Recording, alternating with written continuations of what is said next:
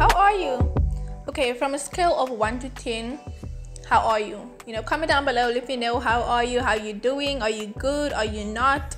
Let's talk about it, right? So today I decided to do a soul, body, mind day, right? I know mind, body, soul kind of sounds cute, but I was like, you know what, soul, mind, body day, because if the soul is not good, then the mind is not going to be good, and therefore the body is not going to be good, because you're not feeling like taking care of yourself, because your mind isn't really in the right headspace, but also at the same time your soul is so important. So this morning I actually woke up and I was just very down, because the day before that I basically fell into temptation, into sin, and I was just being really very hard on myself, in the sense where I just felt, I feel like I wasn't feeling conviction, but what I was feeling was guilt, right? I was feeling very guilty, in the sense where the way that I feel like I differentiate guilt is this, right? So guilt is basically when you want to, I know the Google definition might say something different, but to me I see guilt as when you no longer want to be in the presence of God, you want to separate yourself from God because you feel very unclean, basically, right? And I would say conviction is okay, I sinned, right? But God, please forgive me, repent, right? And then but you still want to get close to God, basically, and I think that's conviction, right?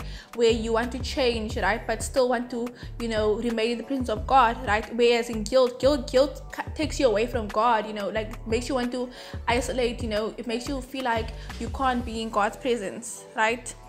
So basically I got up, and then I decided, let me feed my body, right? When I say I got up, when I woke up in the morning, I wasn't really feeling my best, but then I was like, something needs to change here, right? So I put on some worship music, I worshipped, and then I was like, let me have, a body, soul, mind day, right? But now that I'm thinking about it, I feel like it's more soul, mind, body day, right?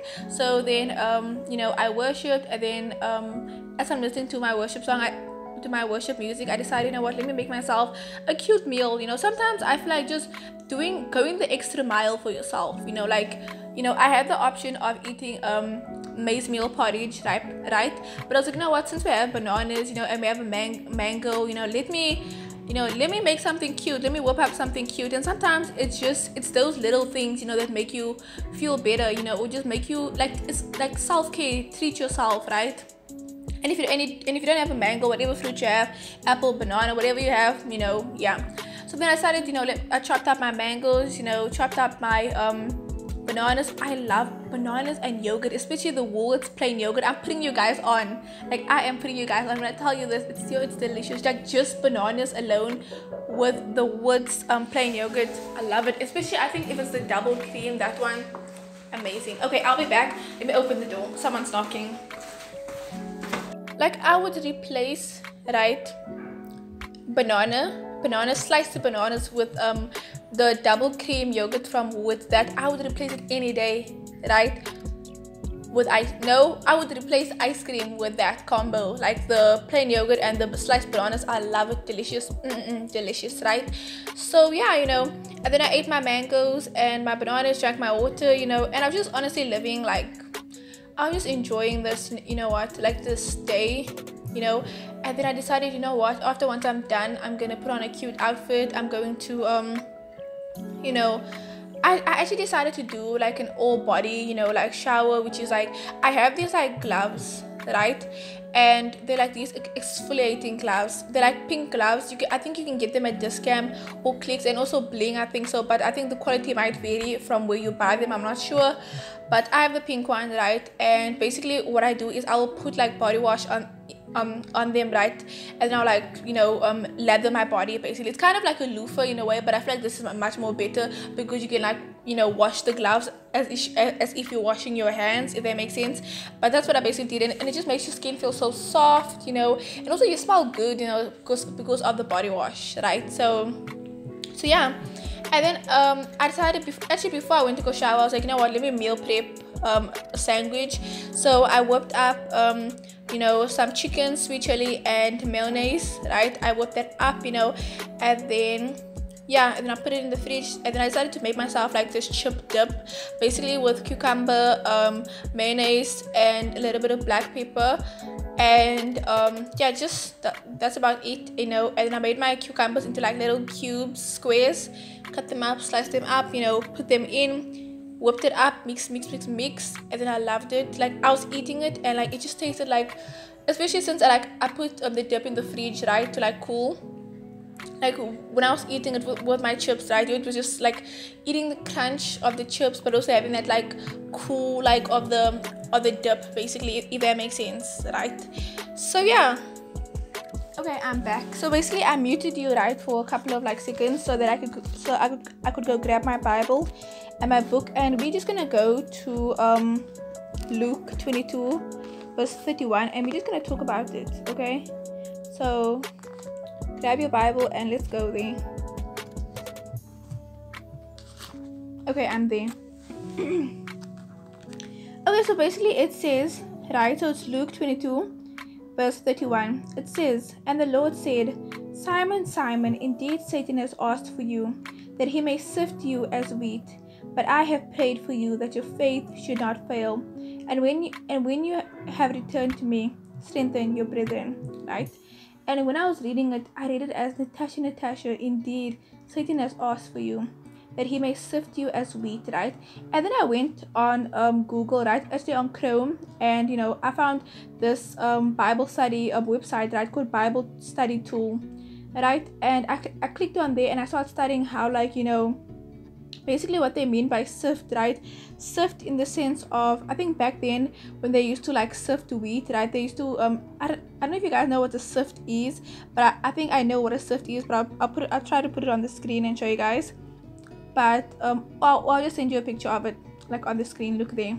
So you know, they would sift the wheat, trying to get all the dirt, right, out of the wheat, right? And basically sift, meaning in the sense of like shaking, right? So basically what it means is that Simon's faith would be shaken, right, to the point where, you know, like, yeah, basically shaken, right?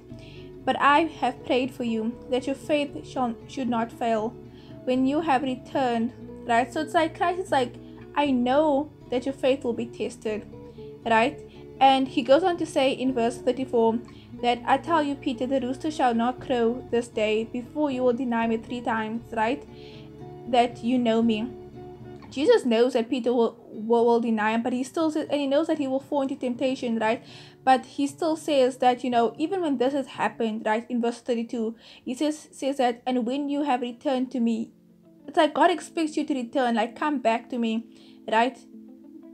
And it says, "When you have returned to me, strengthen your faith," right? And also it says in the previous like line, it says, "But I have prayed for you, that your faith should not fail." Like we have a high priest who prays for us. "I know the high priest prays for me." Yo, that song. And then let me just get like my study book and show you and read something to you guys.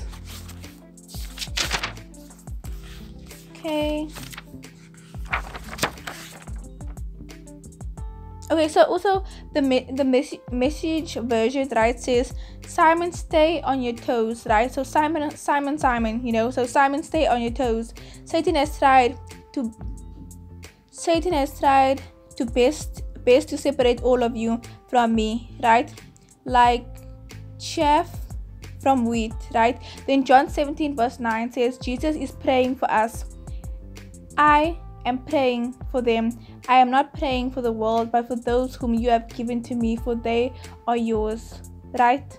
And that's just so beautiful in the sense where like the Lord is praying for us, like Jesus is praying for us, you know. And it's like, and my prayer was basically that, you know, I said, "Abba, my prayer to you, Most High, is that you complete the good work that you have begun in me," right? Philippians speaks about I'll put the verse on the screen, but it basically speaks about how, you know, Christ, you know, will complete the good work that he has started within us, right? And I was just asking the Lord to not give up on me, and, you know, just to intercede for me and strengthen me and renew my mind, you know, against the sin.